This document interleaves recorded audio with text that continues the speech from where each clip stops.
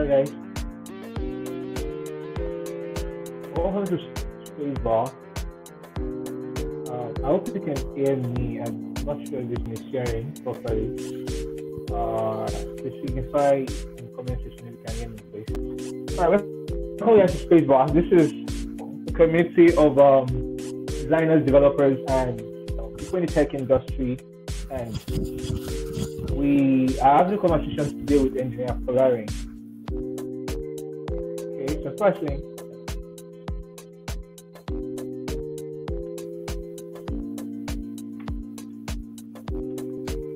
I don't know if you can hear me.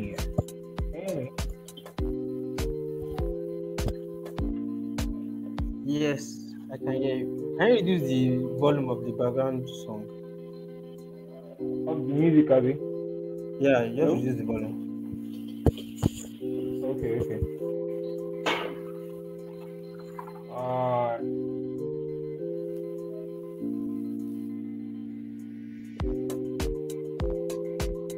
Alright. Volume. Alright, is it okay? Hola? Yes, it's okay. Yeah, it's okay. Hello? Alright. Alright, thank you guys for coming. Today, I've really been anticipating today. So, this is Spacebar, and we'll be having recurring conversations with tech people here. And today we decided to have a conversation with an embedded systems engineer. Alright, so these are a few things you need to note. In the comment section, you could ask questions that can drive this conversation forward and all. And if I see something that is noteworthy, I will bring it up to the speaker, and then we can discuss that. So today is all about embedded systems and questions that surround that. So if you have any question or anything as the conversation goes on, we could expand on that. All right, so today's guest is engineer Polari. Polari is an embedded systems engineer, and he has worked quite a lot of things, projects and all. And today we want to discuss and understand some things that have to do with real life industry and how to get started and how to work on real life projects, what it entails and all. Engineer Polari, can you please introduce yourself? Are you there? Okay. Yeah, I'm there. Good evening, guys. Well, my name is Embeddedsystems. I'm an embedded system engineer. Hello. Okay. Yeah. And I have about 5 years experience in the field. Yeah. Okay. Yeah.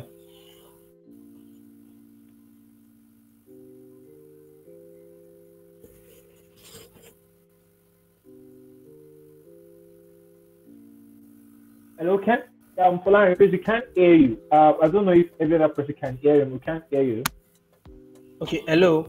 Can you hear me? Can't hear you. Hello. Yes, I can hear you now, but I did not get hello. Yeah. Okay. Sorry, what did you say? Joshua.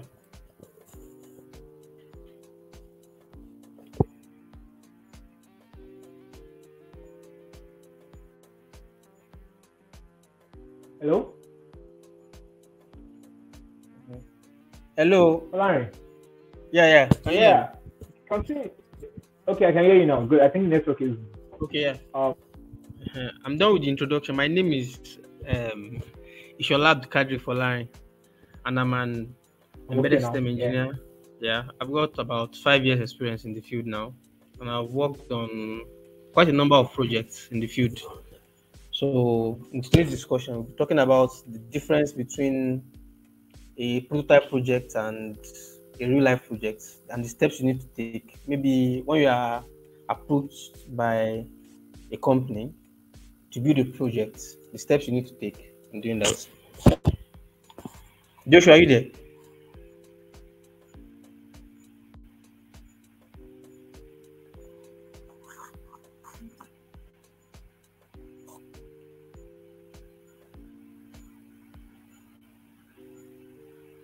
Hello.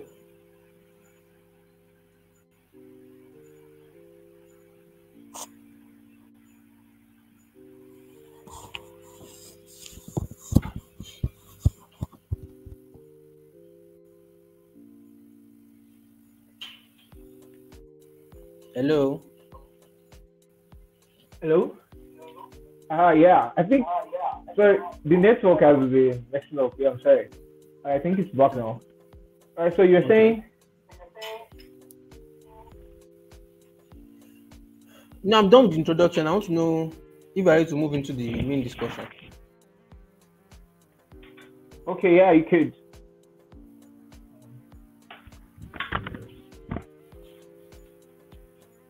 Okay. Hello. Joshua, are you there? Yeah, I'm here now. I'm here now. I can hear Okay, you. okay. The first step to take when you are okay, let's do it this way. Let's separate it into two. The first section will be about the steps for when you are approached by a company to make a Okay. specific design for the company.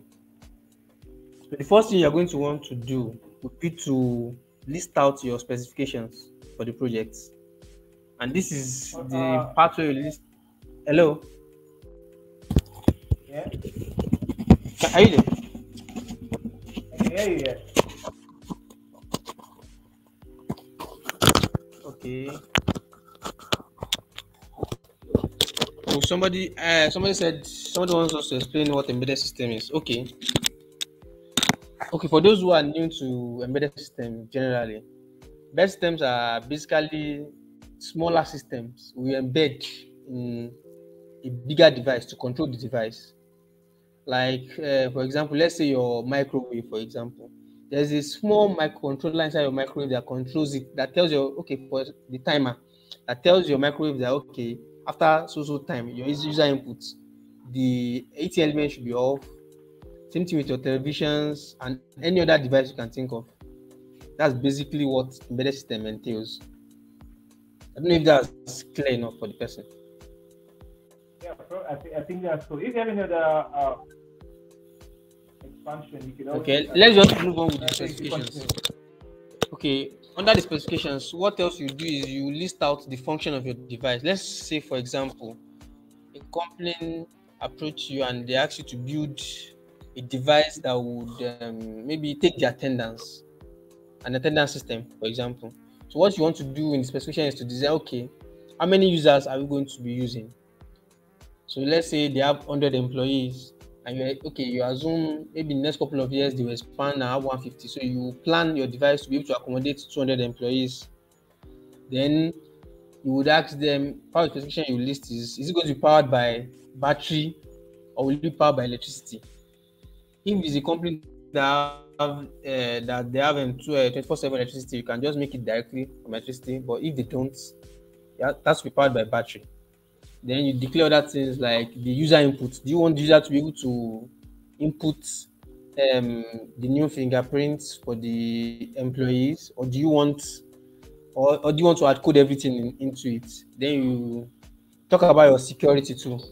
Do you want the kind of security you want your device to have? Then talk about the okay, yeah, that's all for the. I think for such extent, that's all for the specifications. Then the next stage, what you want to do is to make your design. And this design is not the same thing as a circuit diagram or anything. This design is where you you pick a component you are going to use or a device, the device you use to achieve each of your goal in your aims, like your specifications. Let's say, for example, now you want to be able to capture 100 users' fingerprints locally. So you are going to use a fingerprint sensor that can take up to 100 users. Then and that in the components is the microcontroller you use, the design. You choose your microcontroller, and choosing your microcontroller means you know the speed you want, you know the process you want to perform with the process the project will perform. You know how fast you need it to be, so you choose your microcontroller for the specific project. After doing that, the next stage will be for you to select each component. Let's say you need a fingerprint sensor that can take 100 users. There are probably more than 100 fingerprint sensors that can do that. So this next stage is where you pick one that you use, and this place you compare the costs, reliability, the materials available on it, because sometimes we just get some component and the components, the data sheet will be in Chinese and you have to start translating. So you check all these things, which is the people costs, the actual cost, money, then the reliability of the machine. And after this, what you do next is to finally design your circuit diagram. So after you have all your components, after you have selected all the components you want to use,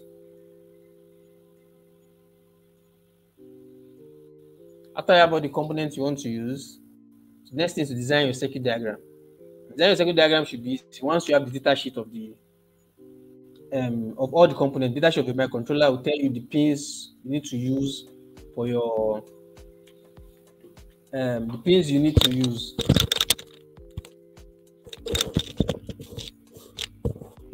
Hello, can anybody hear me?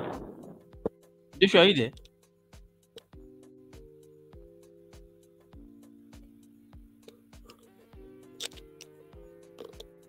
Hello, Joshua, are you there? I'm here. I can hear you. If anybody's hearing me, let me know. I don't know if I should continue.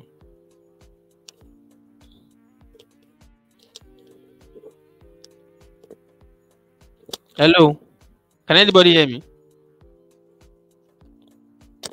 Hello.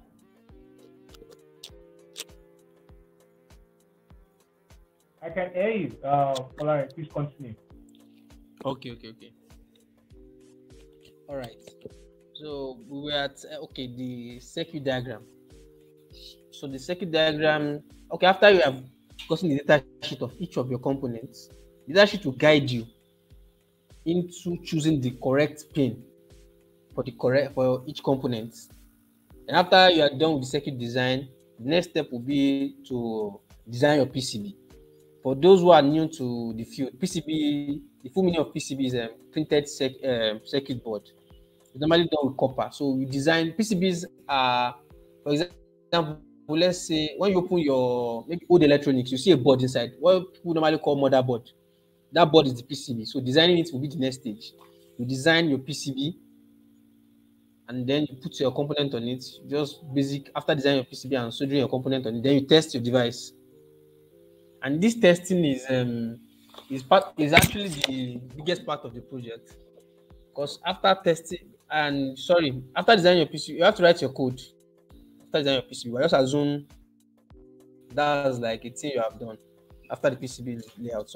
After writing your code, this testing is actually one of the most important part of this entire process. You will test the project under different conditions, and you have to stress test your project, because there's something they call dummy test. Dummy test is whereby you test your device as if you know nothing about computers. So you need to make your device as simple as possible to use. So you'll be testing your device as if the person using the device does not know anything about computer. Then you test it for an extended period of time to see reliability. Then once you are done with the testing, this part is like the most important part in the entire project, the packaging.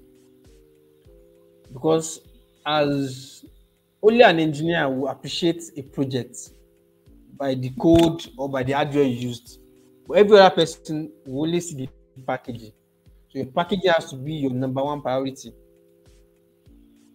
You have to make it look good. So you will decide whether you want to use maybe a 3D printed case, or maybe a machine case, a CNC machine case, or even a mold. So that's basically the steps you need to take to when you're approached by a company to make a device, to make a particular device for them. I think I have some pictures I will display later of a project like that I did on a system that is checking the weight of patients for an hospital. I'll check that later in the stream. Just remind me. Then the other section is hello. Yeah, I said okay. I'll remind you. All right. So the next part is for people who are interested in starting their own startup. And now starting your hardware startup is It's a very, very difficult process, but it's actually doable. I will first of all start with the problems you might face. Because when you want to start a startup, you have to tell yourself the problem you are trying to solve and the solution on the market, because almost all problems have solution. But my advice for you is this: if you want to start a startup, you need to look for maybe a problem specific to your area or to Nigeria as a whole. So that those kind of problems are specific and they're easier to solve for us. Because sometimes after doing your research and all, you find out that there's something cheaper in the market already. And it does not make sense for you to start a startup when you're offering nothing more for more cost. So what you do is either you look for a way to beat the price of the existing product on market, or you look for an additional feature your own device will carry. So when you are doing your startup, the first stage is research. Research is the most expensive phase of any startup, any hardware startup, and it can take as short as maybe 6 months and as long as 3 years, depending on what you are doing research on and the finances you have on ground. You still follow the process of specification, design, the component selection, the circuit design, PCB layout. Then after the PCB layout, but PCB layout will be prototype. After the PCB layout, the testing will be for the prototype, because when you are making research for your own startup, you would definitely have more than one prototype. So after the first prototype, you document the problems. You do your alpha test and your beta test. For those who are not familiar with alpha test is when the engineers who actually built the stuff are testing it by themselves. That's alpha test. That's when you in-house testing. Then beta test is when you give like people, like not non-engineers, more importantly non-engineers, like to test your device. You have to do alpha test, beta test, take feedback, redesign again, produce another prototype, do alpha test, do beta test, take feedback, and design again. This keeps going until the project that you can deploy, and that will be your version 1. Then sometimes when doing this hardware project, you don't put all your idea in your first version, because they have to be people like to pay a little more for a lot more. So when you have your first version to be maybe offline, your second version could be internet enabled. So you have to know a way to keep your version 1.0, 2.0, 3.0. So you have something to release every year. Just take a look at our mobile phones. Every year they keep adding some a little more, a little extra every year. So that keeps us from buying new mobile phones every year. And I'm telling you that these people already have the idea of what they want the next one to be, but they can't just do everything at once. So you have to keep some things for your next version. And I think that's basically it um for starting your own hardware startup. Although it entails a lot more, but that's basically the overview. So if there's any questions so far.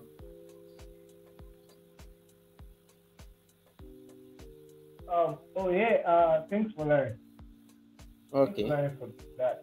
That's a lot to unpack. You mentioned about PCB layouts and some other stuff. I don't know if you can take it from the first one and then like, walk us through them. Because, those are cool. I can't hear you clearly. You said something about PCB or something. Yeah, I said Can you you repeat the mentioned question, all please? those steps, Okay. all those steps. Okay, the So I was steps. hoping that Okay, we should okay. take each of them one by one and go into details and how they fit into the whole project scope. Okay, the steps are specifications, the design, the component selection, the circuit diagram design, the PCB layout design, then testing, alpha tests and beta tests, yes, then deploy. Is that the question? Yeah, I'll say okay. Could you like explain them? Which particular step am I supposed to explain or everything again? Yeah, everything like the all Okay, I thought I did each of before. them like the prototyping. Okay, each step again or just the prototype? Each of them in details. Yeah. Okay, okay. The specifications. is basically you listing the aims and objective of your device. Like sometimes you know what you want to do, but if you don't put it in writing, you if you don't put it in writing, you might forget or add something later on. So this listing the aims and objectives is very important. You have to list out each function you want your device to do. Let's take for instance a microwave. You want to design a microwave. Your number one aim will be for it to be able to warm your food, and that's to take user inputs. That's the time That's the time to warm the food. It needs to be able to warm your food. That means there will be an eating element. The aim is to warm the food, to take user inputs, to display the time, to take the user input to display the time, and to for the power. I think that's all for a microwave. If there's anything I'm missing, you can remind me. Then the design. Yeah, I think we can work with that. Okay, let's just use microwave as our case study. The next step is the design. And for the design, this is where you choose for the heating element. You can choose to use a nichrome. You can choose to use what else? There's another heating element. I think I've forgotten the name. You can choose to use that. You can choose to use a nichrome cable. Then for the timer, you can choose to use a mechanical timer or use your microcontroller to control that. Then you determine the power supply also. For the power supply, you can choose to use directly from the utilities, the mains, or a battery power supply. Then the components. This is where the next step, the third step, is the component selection. This is where you determine the actual components you use. So let's say, for example, the heating element you want to use now is nichrome. That will be our heating element.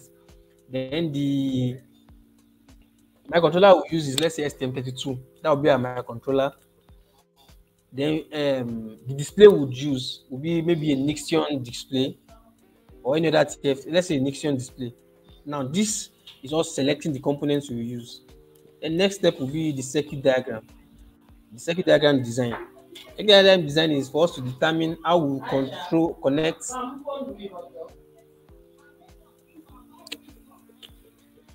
Okay, somebody's asking a question on choosing the right microcontroller. So choosing the right microcontroller, you have to. Okay, let's say, for example, you are building a microwave. What we want to do is to take user inputs, one, to measure, to take user input, that's the time, to count the time, there'll be a timer, then eat the food. The eating will be done with a relay. So any microcontroller can do that. The operations are not quite complex. So that way we can decide to use any 8-bit microcontroller to save costs. So choosing microcontroller, there are 3 factors you have to consider. Number 1 is cost, the cost of the microcontroller. You have to check if the microcontroller is cheap, which one is cheap. Then number 2 is the let's say familiarity to the microcontroller. Because personally now, you see some engineers who are familiar with PIC family. Some other engineers are familiar with the Atmel family, some STM family. So you choose from the family you are familiar with. So after getting the microcontroller, microcontroller family you are familiar with, the third step will be to look at the functions you actually need. For example, now let's say an Atmega 328P. That's an internal clock speed of 8 megahertz. If 8 megahertz is enough, there's an actual formula of calculating the speed you need for a project. But something like a microwave now is a basic stuff. 8 megahertz is enough. If 8 megahertz is enough, you can just choose an Atmega 328P. If you need more, you can use an external clock. So instead, use an external clock or go for an higher microcontroller. Then you check the pins you require. Let's say you need you need 10 pins for your project, 10 digital pins for your project. And as we got 328 PRs, 13 digital pins, and 6 analog pins. So that should be able to cover it. But let's say, for instance, we need 20 analog pins. Our option will be to go for another microcontroller or to get a multiplexer. A multiplexer will generally make your project slower. So you have to go for another microcontroller. So I hope that's clear for the microcontroller, using the right microcontroller. Josh, can you hear me? Yeah, I can hear you. Okay, is that clear for the microcontroller? Is there anything to? I think so. If he has any other question, you could pop it up. All right. Now, So I you think were the at last the step third now step. is third. I think we're at the circuit diagram now. Okay, circuit diagram design, yeah. Yeah. Okay. To design the circuit diagram, this is basically you just checking the data sheet of your controller and data sheet of your component to see what pins you need to connect them to make it work. Let's say let's say you want to use a relay now. A relay just needs a digital pin. You just look for a digital pin to connect it to. It can be any of the digital pins. That would definitely be your choice. Let's say you want to connect maybe a sensor to read the temperature. That was an analog sensor. So all you need to do is just to look for an analog pin to connect it to it. Some devices are I2C, some are SPI. Those are things we'll get into later when we are doing an actual the microcontroller course itself. So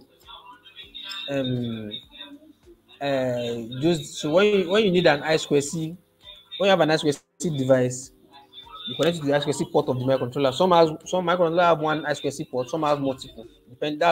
That's another factor to choose your microcontroller. I think that's it for the circuit design. Then PCB design is basically the same thing as circuit design, but PCB design is what you see physically, and it's quite different. Maybe I might talk. You see about the PCB design course, maybe. PCB design is basically circuit design, but what you see physically, like when you open any electronics and you see the board, where people call motherboard. That's basically what we call PCB design. Then the testing, you have to test for each of the aims you listed earlier. Let's say, for instance, one of the aim is to display the data. When you are testing for it, when you put on your system, you check if all data are being displayed correctly, and the display is not going to fade or anything. You test the display. Let's say another aim is to warm the food. You put your food there and warm it and see if it can warm it. Then when you are stress testing, let's say you have to test, let's say you build the device to maybe warm food for maximum of 20 minutes. When you stress test to warm food for maybe 30 minutes to see how the device will hold up after warming for 30 minutes. That's for the alpha test. Then for the beta test, you just give a user and tell the user this is what this device is doing, then you let them use it on their own. Because beta test is all about you giving a non-engineer your device to test it for you. So you'll be able to know how easy to use your device is and how reliable your device is. I think that's all the steps. All right, thing. There's a question for you. Okay. Let me pop it up. Okay. For a beginner, really, there are a lot of things in embedded system, but I would advise you to start with things like Arduino. You just check on Arduino. You can check for courses on YouTube on Arduino. Arduino will introduce you to the basics of microcontroller, or how to use digital, how to read a digital device, how to control a simple digital device, an analog device, and so on. Starting with Arduino is a good step, but you have to keep in mind that you are starting with Arduino, but you are not going to end with Arduino, because Arduino is an IDE, and they have a development board. But when you're going to be coding later in the industry, you're going to have to write bare metal codes. Bare metal codes are codes that you write without libraries. But I'm not going to start with that since you're just a starter. I'm just going to advise you to start with Arduino, ESP32 and the likes. You can see a lot of resources on it on YouTube.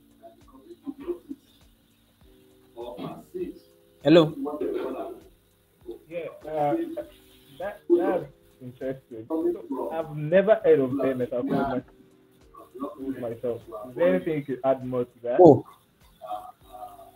okay.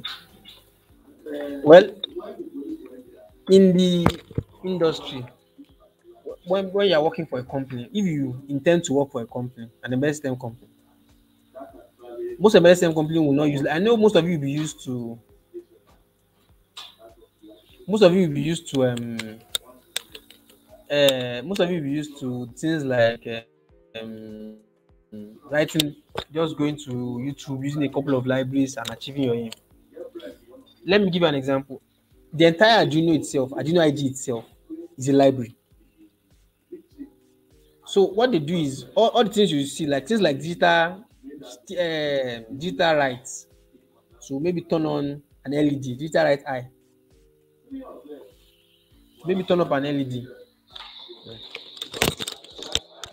Is hello, are you still there?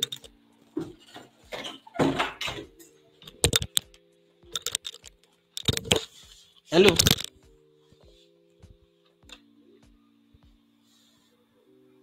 hello, Joshua, are you there? I'm, I'm here. I'm here. I'm here. Okay. So let's say, for example, now you are building a device that, let's say, medical device, whereby in any medical device, timing is very, very important. For example, now there's a test conducted on Arduino digital write function.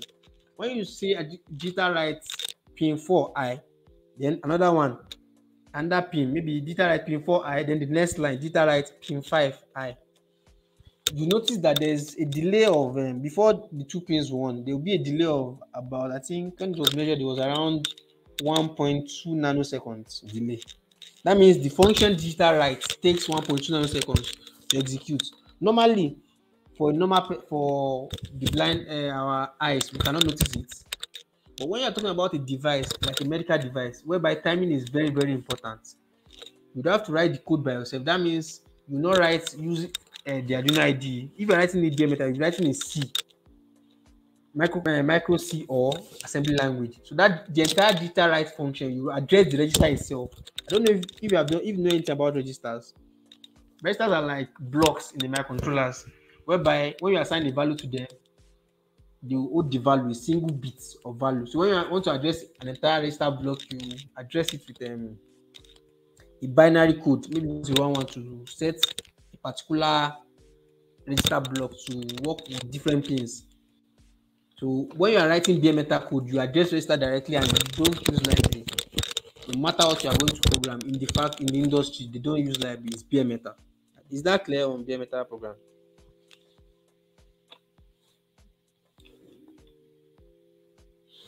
Okay. You want advanced resources? There's this course on bare metal program with STM32, because STM32 is a personally I like STM32 as a microcontroller, because STM32 microcontrollers are the most widely used in the industry. But if you want to check, just check any random device in your house and check the board there and try to read what's on the microcontroller there. You see STM32 there. I think there's a course on STM32 and bare metal programming I can refer you to. But I'll check the link maybe before the end of this course. Before the end of this Yeah, that stream, would or be I'll give it awesome. to Joshua. Sorry? Yeah, that would be cool. That would be Yeah. cool. Yeah, there is, although the course is on Udemy, but I think there's a site for the free version Yeah, also. okay. So, but if you can buy the course on Udemy, that's also fine. All right. That's cool. And now you prefer to buy it, it works. Yeah. All right. All right. Okay. So I'm just telling people that have come that this is Spacebar and we are having a conversation with an embedded systems engineer. So if you have any questions as regards embedded systems, you can just drop it in the chat. So I think people are loving the idea of the free version. So that's cool. So Is Of there what? anything Sorry. you want to add to that? Eh? Okay. Free the sorry. I said, is there anything you want to add more as regards the steps to getting started with embedded systems? Yeah. No, I don't think anything is there for now because I think the guys here have already started. You just need something So you're advanced. talking about showing some pictures the other time. Oh God. Let me check if they are available. Give me a minute. Hello. Yeah. Hello. Can you hear me?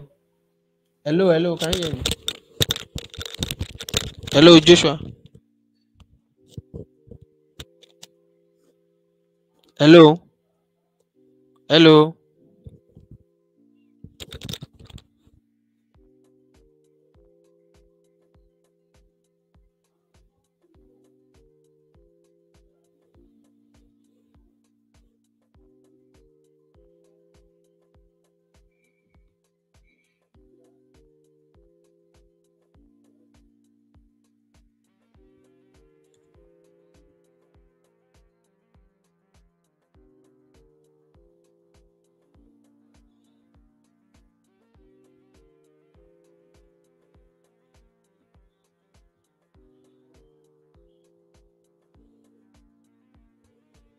Hello. Joshua, are you still there?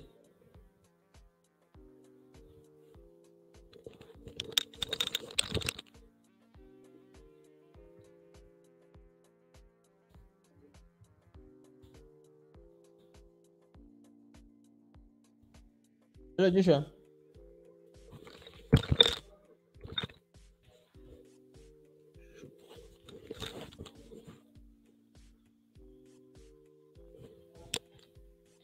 I'm sorry about that. That was the network. Okay. That was the Okay. Are you network. back now? Yeah, I'm okay now. Okay, so, Eh. do you want to show those pictures now? No, I can't find the one for the hospital. I can't find the pictures again. But if I can send it to you personally, I don't know how many people on the stream would like to see it. But I can't. Yeah, that's They are absolutely not. fine. I'm not. It's on my phone now, and I'm on my system. I don't want to start connecting and sending now. So perhaps later, Oh, or okay. if there's going to be any future calls.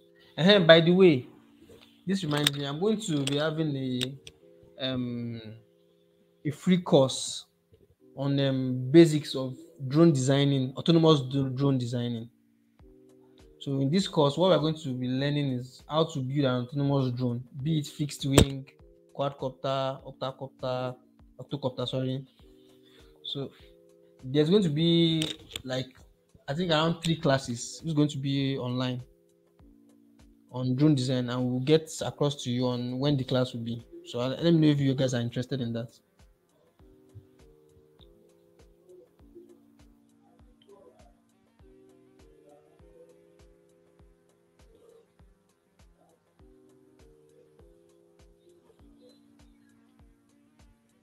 Hello, is anybody there?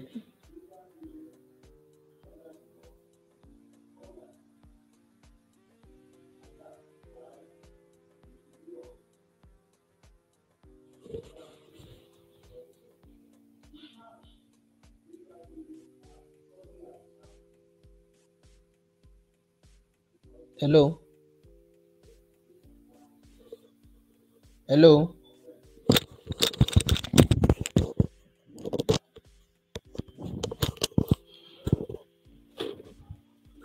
I think um Joshua's network is down. Okay, and somebody's interested. All right. I will get back to you on the date of the program, but it's going to be sometimes next month for the first class on the drone design. It's going to be a practical class, and I think after the 3 classes, three free classes, we're going to have a practical class, but that one is still much later. But for the free classes that we have, we'll get back to you on the date, and you can inform others too also. Yeah, yeah, quite a lot of people are interested. That, that's Okay. all right. So you send the details to me, or how's that going to happen? No, no, I'll get the info to you, and you can get it to them. Yeah, March. Okay. Yeah, it's going to be in March. The first class will be in March. All right. I realize that most people on this chat are final year students or 500 level. Is there any advice you give them Okay. as regards selection of projects and execution of that? Okay. Your project selection will be a good place for you to start, like to practicalize these steps I've given you about research. But depends on what you want to achieve with your project. For example, during my time, I wanted a project that is that can be implemented, because some people just build things like, let's say, an automatic parking lot. You know what you're going to build is a prototype and it's not going to be useful. So what you need to there's always time to learn. For this person that said she has a lot to learn, there's always time to learn. I'm hoping that person stays a student. Even if you're not a student, there's always time. All these things you can learn it under a year or 2 years. Then after learning it, the good thing about tech jobs is you keep learning on the job. Because there are some things that you just see on the job that you just learn it, and that's the way it is in tech jobs. So about the final year project, you can pick a project that if I somebody that actually wants to do research, just pick something unique but not something complex. For those in you can because if you pick something complex, you might end up giving yourself problem. But problem is good, sure. But since it's grade related, people might not want to do something that will take years of research. Just pick something unique. Look for a problem, a particular problem. Maybe say for example now, as you are at home, let's say for example, me, I made an automatic changeover because personally now, when you're at home now, they take July, you have to go on the change over to generator. So what I did was I built an automatic changeover that will automatically on your gen, then change over from mains to generator or to inverter. Because when I check the market, we already have automatic changeovers, but we don't have any for 3 sources. So what I did is I built a changeover for 3 sources to change from mains to generator to inverter, and to measure your inverter battery level, the petrol in your gen. So you check whether you have petrol in your gen before on your gen. You check the battery level of your inverter. So just something as easy as that. You can choose to maybe say, okay, maybe the electricity bill in your house now is too much. I want to reduce it. How do you reduce it? For example, a normal freezer does not need to run 24 hours a day. So maybe you build a timer switch to turn on and off the refrigerator at a particular time to save electricity. So just look for something easy, but a problem that is particular to you or maybe your surrounding to solve. So is there any other question before we end the stream? Sorry.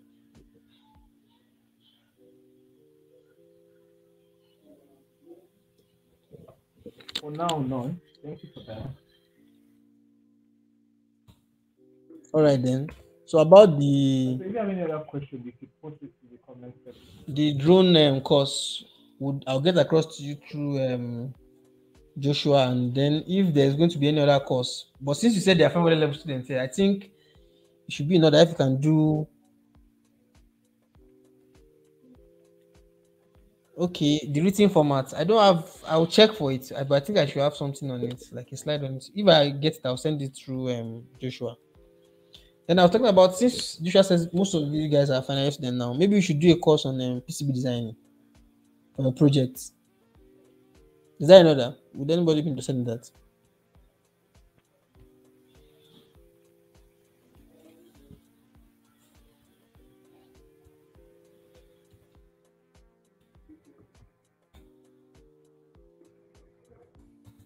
Is anybody there?